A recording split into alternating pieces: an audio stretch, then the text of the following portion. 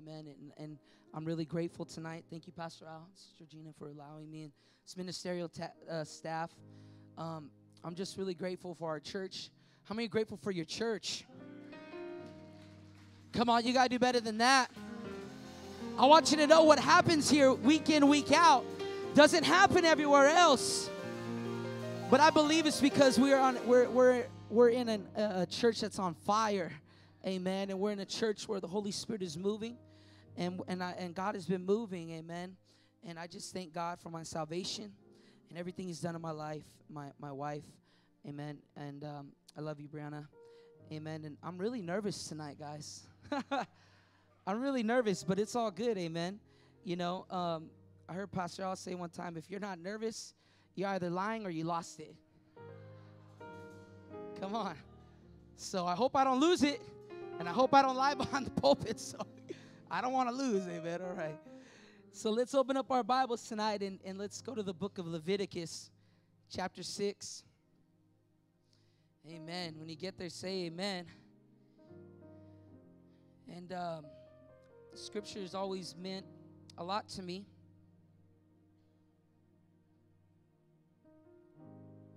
And I won't be long because I feel God wants to do something tonight. You know, let me say this, that whatever preacher comes behind the pulpit and how anointed they are, how many know that God always does more? God does more. We're just men. We're just men, but it's the Holy Spirit.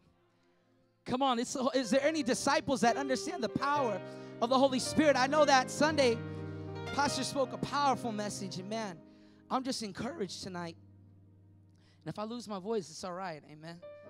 So Leviticus chapter 6, amen. And we're going to read tonight. And we're going to go through a little journey. But I believe God wants to speak, amen. Chapter 12. And the fire on the altar shall be kept burning on it. It shall not be put out. And the priest, somebody say the priest, shall burn wood on it every morning and lay the burnt offering in order on it. And he shall burn it on the fat of the peace offerings. Now, this is the most important part. A fire shall always be burning on the altar. I said a fire shall always be burning on the altar. And it shall never go out. Look at your neighbor and tell him, never, never, ever, ever, ever, ever, ever go out. Look at your other neighbor, tell him it can't go out.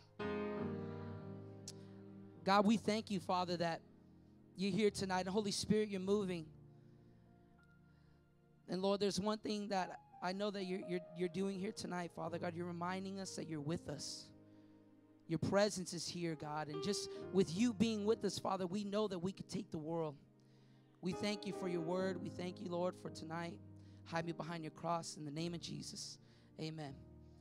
Look at your neighbor and tell him, never let the fire go out. Go ahead and be seated tonight. And the fire on the altar shall be kept burning on it, and it shall not be put out. And the priest shall burn wood on it every morning and lay the burnt offering in order on it, and he shall burn on it the fat of the peace offerings. A fire shall always be burning on the altar, and it shall never go out. Amen. How many are on fire tonight? Come on. I said, how many are on fire tonight? And you know, this is an expression, you know, of what God is really doing in our lives. And how many could say that God has been moving in my life? Man, I've been feeling the presence of God and God moving in our church in such a powerful way these last few months like I've never felt. And it's an exciting time. How many know we're serving God in the best days? We're serving God in the best days. You know, and this scripture means so much. Why? Because it's giving us a visual and practical principles of how we're supposed to live our life. You know, and I'm going to piggyback off of our pastor because he spoke a powerful message about the Holy Spirit. How many can say amen? And, you know, there's something that we all have to do is we all have to keep our relationship with the Holy Spirit going. We all have a responsibility to keep our relationship, and we all have a responsibility to keep our walk, our daily walk with the Holy Spirit nice and tight. Come on, somebody. Not distant, not loose, but together in one, in sync. And I want to use this scripture as a practical insight to what it is to keep the fire of God and the presence of God burning in our lives. How many want that? How many want to be on fire for the Lord? You know, fire is used many times in the Bible and is communicated as an image of the presence of God. And God revealed himself as a fiery bush to Moses. In the desert, he led the people through the desert with a cloud by day and a pillar of fire by night. And fire was special because it was given from God. For this, in this altar here in Leviticus, there were offerings that were brought in the morning and in the evening, but there had to be someone to be a keeper of the flame. Let me say that again.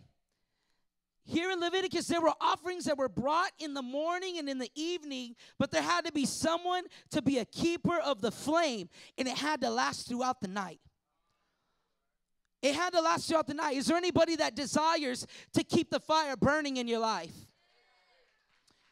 And it had to make it through the night. Now let's take a practical look at this. Now the fire, it was there, and they were bringing offerings, and they were bringing these offerings to the Lord, but somebody had to tend to that fire and make sure that a gust of wind wouldn't come through. They were in the desert. I'm sure they had sandstorms. Come on, somebody. They had to make sure that the fire never got out. So somebody had to attend to the fire no matter what. Somebody had to attend to the fire no matter what. And we see in Leviticus as an example, the priests literally keeping the fire of God burning. You know, these priests were consecrated and they were separated. Is there any leaders that are consecrated and separated here tonight?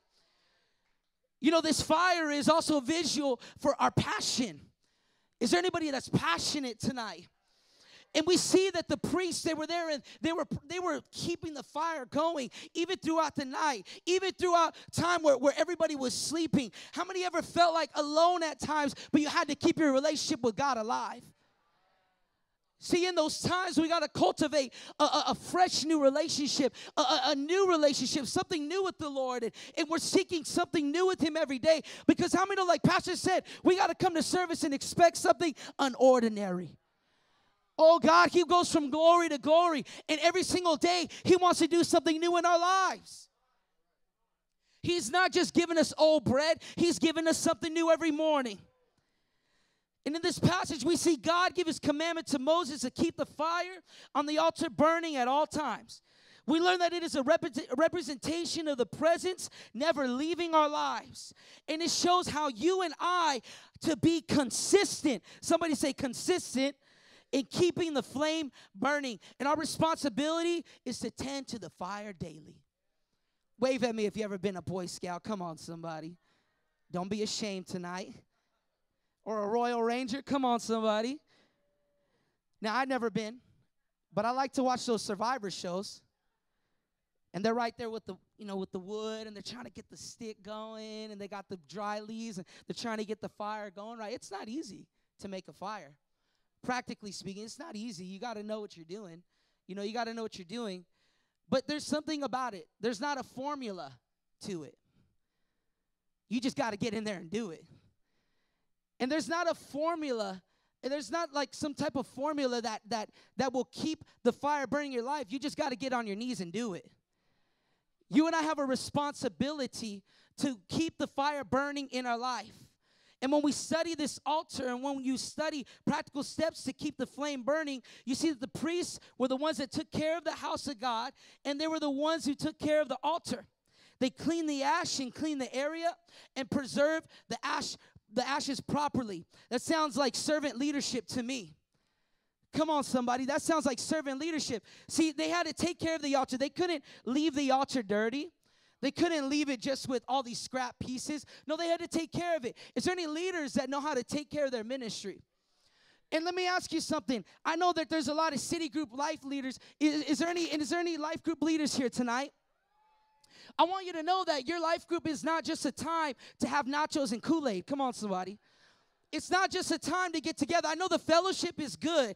I know the breaking of bread is good. But my friend, you have to understand that you got to create an altar for when your people walk in, that they come and they bring something to the Lord. You're creating an altar, and you're the priest of that house, and you're the priest of that group, and you're saying, God, I want these people to experience you in a new way.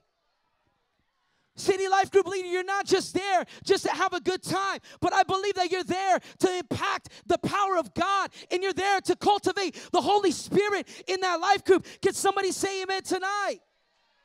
Leader, you're not there just to always pat somebody on the back, but how many know that leaders, we've been given the Holy Spirit to lay hands on the people? Is anybody with me tonight? I'm trying to encourage somebody that the fire that you have inside of you is not for you to keep inside, but it's to let out. It's to let people know that God is moving and God has a plan. Servant leadership. And we pray with them. We lay hands on them. And we have a moment where we could build an altar together, where we cry together and we love people. How many love people tonight? Oh, I love to see people broken in God's presence. There's nothing like it, man. How many remember being broken in God's presence for the first time? And when you see somebody walk into your group, you see somebody walk into service, and they're broken in the presence of God, it's a priceless moment. So in other words, sometimes they could have even been looked at as a glorified chimney cleaner. Come on, somebody. And how many know there's no hype in cleaning a chimney? There's no hype in cleaning a chimney. No, there's no hype, my friend. But it's necessary. And the altar, even the priests, they had to clean the altar. They had to take care of it. And they were doing it when nobody was looking. My friend, I want you to know that even though they were doing it when nobody was looking, God was looking. And God is looking at you, my friend. That the fire, the passion that you have for Him, and you're taking care of your ministry, and you're doing the work of the Lord. My friend, God sees it tonight. But take care of it, because we're doing it for the Lord tonight. There's something that we have to understand. Is that whenever God is doing something and there's a flame and a fire burning in our life, sometimes we have to break out of our comfort zone and get into a place where we're reminded of what we're doing and why we're serving. How many know the Holy Spirit never wants us to be boxed in? We don't want to be boxed in. He wants to do something fresh. Can somebody say amen tonight? And if we can learn anything from this principle, it's never to forget the basics and to keep the presence of God in our lives. To never forget the basics, to be content in the presence of God. How many know that we can't skip steps to this relationship? It's never a good idea. Can somebody say amen? We got to keep the basics. Somebody say basics. And I want to transition, because we see the fire in the Old Testament. It gets translated.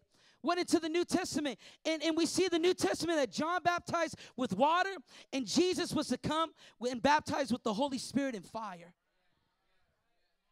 So what was literal, what was happening on the altar, now happens in your heart. What guided the people through the desert, literally, you could guide your people. You could guide your people in spiritually. Because why? There's a fire burning in you tonight. Can somebody say amen? We see it translated through the Holy Spirit. In Acts 2, 3, 4, they saw what seemed to be tongues of fire, and all of them were filled with the Holy Spirit. And Paul teaches the church in Ephesus about walking in unity. Can somebody say unity? Unity with the Holy Spirit. That this relationship in the same way must be kept burning and must be kept alive. This is the number one relationship. This is the first relationship. This is the one that you please. This is the one that you serve. This is the one that you listen to. This is the one that you're... Somebody, is anybody with me tonight? Somebody shout amen.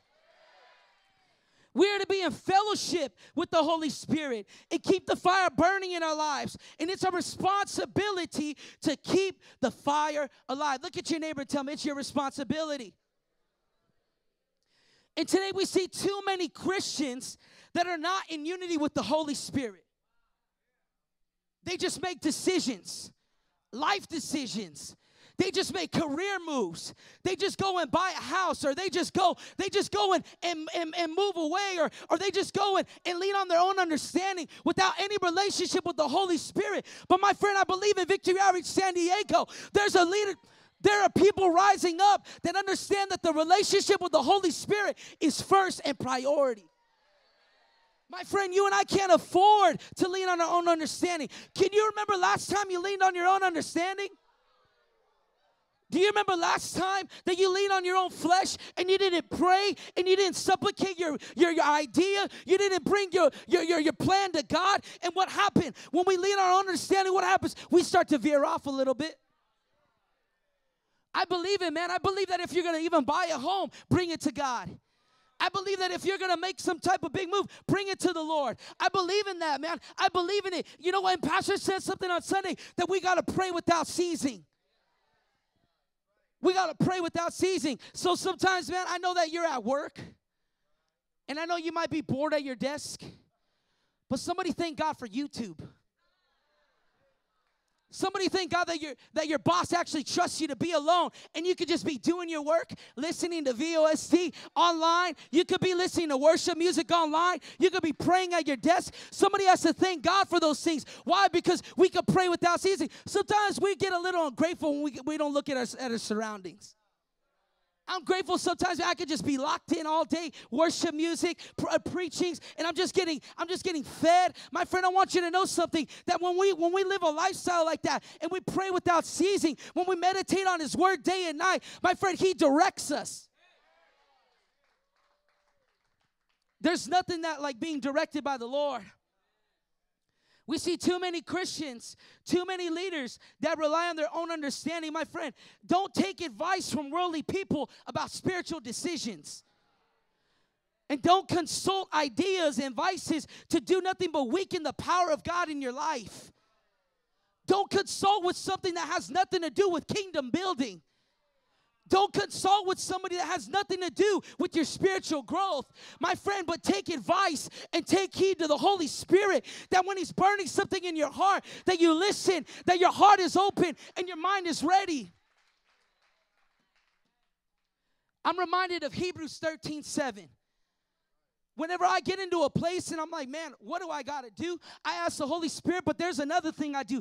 I remember your leaders who spoke the word of God to you. Consider the outcome of their way of life and imitate their faith. My friend, I want you to know that you are a leader here tonight. Whether you're leading your home, whether you're leading your life group, my friend, you're a leader here tonight. And how much more do we need the Holy Spirit? How much more do we need the Holy Spirit? And we have our leaders, my friend. Just be worthy to be imitated after. My friend, be a leader that you could be, that somebody could imitate after. My friend, be somebody that you could put your hand to the plow, because I believe that there's leaders rising up in this house. Paul teaches us in Ephesians that we are not to grieve the Holy Spirit, but to walk in love and imitate Christ. And Paul teaches in Ephesians of keeping the wonderment of God and wisdom and unity in the church of Ephesus, and how important it is to take up the whole armor of God. And yet these things all include one basic ingredient.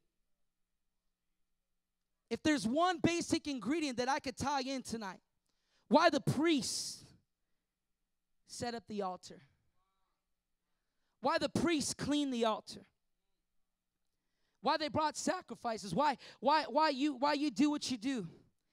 There's one thing. It's love. Come on, give the Lord a praise. It's love. Because we love the Lord. We love the Lord for what He's done. We love the Lord for what He's going to do. We love the Lord because we used to be in a certain place, but we're not there anymore. We love the Lord because He saved us. I'm waiting on somebody who's grateful tonight. And it's love. We learned on Sunday how Paul taught in the school Tyrannus, and he taught these disciples about the Holy Spirit and how to be one with Him and walk in His power. Is there any disciples tonight? Come on, is there any disciples? God bless 5 of you. We learned this on Sunday. The power. Somebody say power. Power of the Holy Spirit. But even the best get a thermometer check. Even the best get a gauge on them. No matter the title, no matter how long you've been saved, no matter how if you've been serving the Lord for 3 years, you've been serving the Lord for 50 years. Everybody gets a heart check. And everybody has to be evaluated. And everybody is held accountable. Even the great church of Ephesus. Even this church came to a place where its passion was needed to be addressed. The great church of Ephesus. The 30,000 member church. They had every sign that said, welcome. You look great today. They had every coffee. Come on, somebody.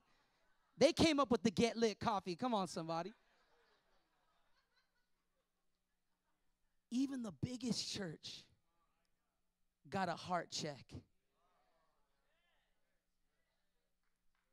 I mean this with all due respect. I don't care how long you've been saved. I don't care about your title. There is somebody above you and I who's going to check our heart. Come on, give the Lord a praise that He loves us enough, that He doesn't let us stay the same, that He loves us enough, that even though when we may be out of it, even when our mind is maybe a little bit lost, even when we maybe let ourselves get into depression, even when we let ourselves get distracted, even when we may cuss, even when we may be fighting with our wife, my friend, there is a God who still loves you. There is a God who's still willing to say, my son, my daughter, your heart is mine. You are mine. I'm not willing to let you go. I'm not going to let you get that far. Come close to me and let me check that heart. Can you thank Him? Even the greatest church, Revelation 2, I know your works. I know your labor, your patience, that you cannot bear those who are evil. And you have tested those who say they are apostles and they're not, and have found them liars. And you have persevered and have patience and have labored for my name's sake and have not become weary. Nevertheless, have this against you, that you have left your first love. I see you doing everything. I see you getting in there. I see you evangelizing. I see you at your post. I see you at your life group. I see you giving. I see you pledging. But let me tell you something. Is your heart okay tonight? My friend, this church got off track. Why? Because they got caught up in the 30,000. Let me tell you something, that there is only an audience of one that we came to please, and His name is Jesus. His name is God. And when you go and you serve the Lord, when you go to please the Lord, your heart won't get bitter. Your mind won't get corrupted. Why? Because you came to serve the Lord. You came to bring everything you have to Him. You came to bring your gift. You came to bring your talent. You came to bring your offering. You came to bring your family. You came to bring your will. You came to bring everything to the Lord. Why? Because we came to please the Lord. I'm waiting on you. I'm waiting on you. I'm waiting on you to understand that this isn't a show. I'm waiting on you to understand that this isn't a game. We're dealing with hearts tonight, my friend.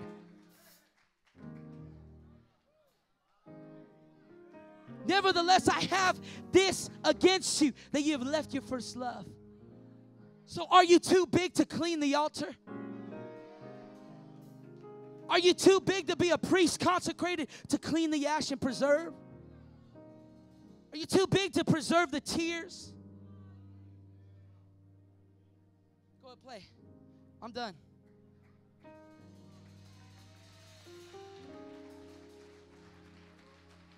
Let me ask you this. I don't know who's all here tonight, but maybe you've left your first love and it's time for you to come back to the Lord. And you remember when you were broken at that life group. You remember when you were broken at this altar on a Wednesday night, my friend? I don't know what level you're at tonight, but let me tell you something. Let me remind you that even the greatest get a heart check. I'm going to give you 2 points, and we're going to come pray. Keep your why in front of you. Why do you serve? Why do you lead? Why do you give? Why do you praise? Why do you love people? Why are you called to do what you've been called to do? If there's something that you could do, is keep your why in front of you. I don't know what God did in your life, but I know He did something. I don't know where you came from, but I know you came from somewhere, but I know you're going somewhere too. Ephesians 2:10, for we are His workmanship, created in Christ Jesus for good works, which God prepared beforehand that we should walk in them. And here's the second thing. Don't limit the Holy Spirit in your life.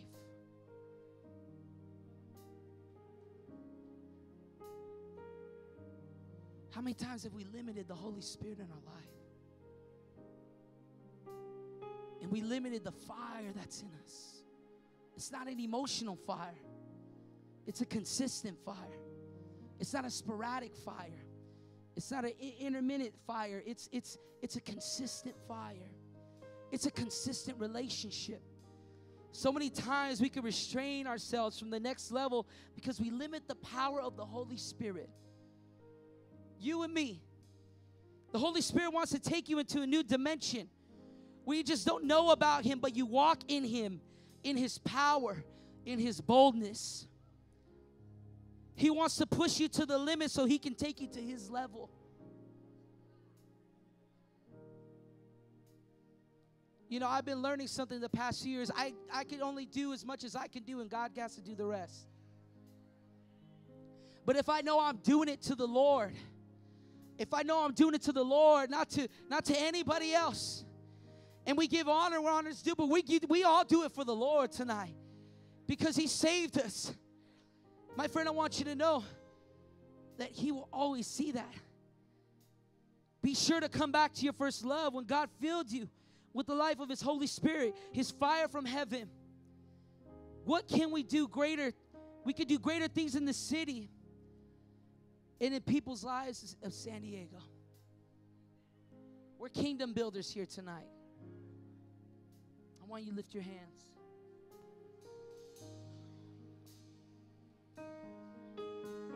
I want to read a scripture to you. Just lift up your hands. 1 Corinthians 13:1, if I speak in the tongues of men or of angels, but do not have love, I'm only a resounding gong or clanging cymbal. If I have the gift of prophecy and can fathom all mysteries and all knowledge, and if I have faith that can move mountains, but do not have love, I am nothing. If I give all I possess to the poor and give over my body to hardship, that I may boast, but do not have love, I gain nothing. My friend, I want you to know that tonight God is calling you back to your first love. God is calling you back to your first love. He wants you to get reignited. He wants to continue to do an overflow in your life. The Holy Spirit wants a relationship with you. The Holy Spirit wants to be one with you tonight. Can you lift your hands and just thank Him that He's doing it tonight? If you came here tonight and you may be distant from the Lord, I want you to come to this altar. If you need to get another outpouring of the Holy Spirit upon your life, I want you to come to the altar. God is moving. Come and be filled. Come and be filled tonight. Come on, that's it. Sing the song. Hallelujah. And you're all I want. That's it. If you want more of Him, come out here. Come to this altar. Make an altar here. Make an altar here. Make an altar here. Hey.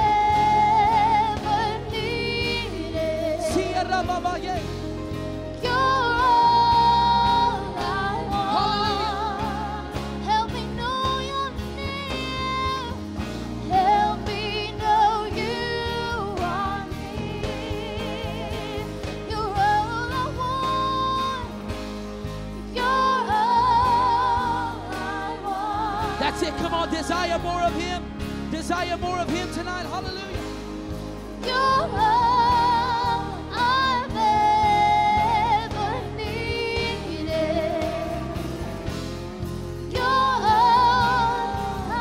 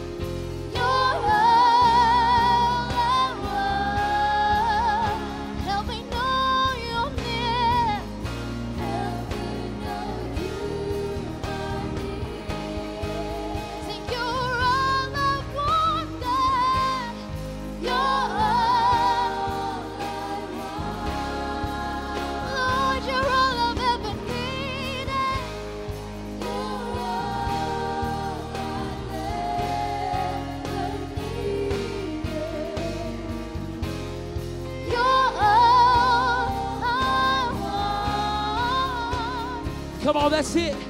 God is here. God is here. God is here. Let him move. Let him move. Come on. Come on, leaders, come lay hands. Leaders, lay hands. Come on. Impart the anointing that God has given you. Lay hands tonight. Lay hands. Believe for bondages to be broken. Where the Holy Spirit is, oh, he can turn any situation around. Come on. Lay hands tonight. Come on, we're going to warfare tonight. Hallelujah.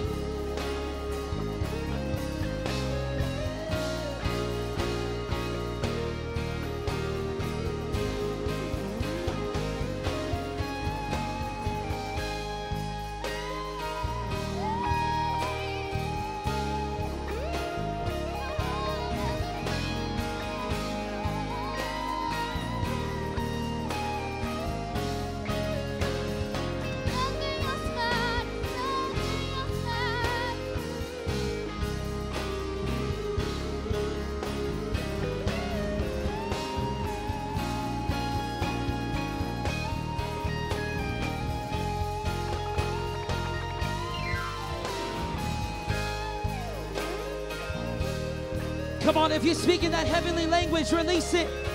Release it tonight. See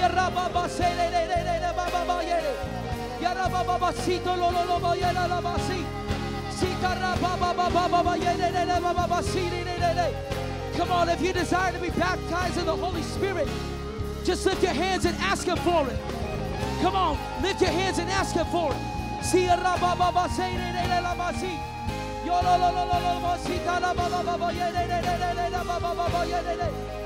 Hallelujah.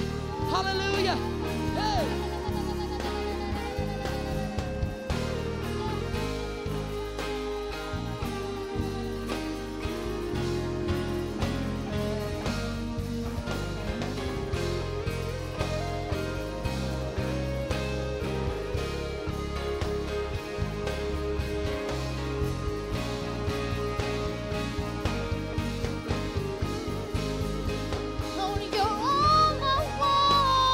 Come on, sing it out. You're all I want. You're all I need. Come on, God's moving. We got time tonight. God will do more in this 30 minutes than you will ever do for yourself. Just begin to release everything tonight. Come on, lift your hands and surrender tonight. Surrender your will. Come on, surrender your will tonight. Hallelujah. Help me know you.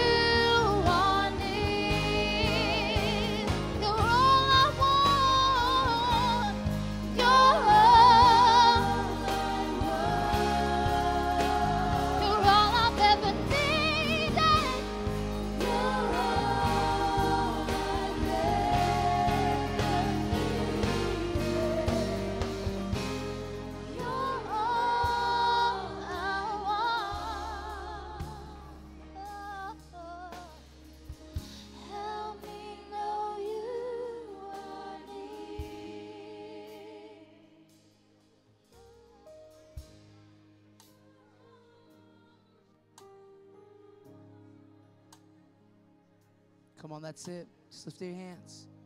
God's moving here tonight. Thank you, Jesus. That's it. Come on, God's moving here tonight. Come on, that's it. Make this an altar. Make this an altar. If you need to get on your knees tonight. Make this an altar. Come on, we're going to spend some time in the presence of God. We're going to spend some time with our comforter tonight. Yes, from the bottom of my heart to the depths of my soul. That's it. If you need to make this an altar, do it tonight. We got time. We're entering into the throne room tonight. Completely Come on, that's it. Leaders, lay hands tonight. Thank you, Jesus. Thank you, Jesus.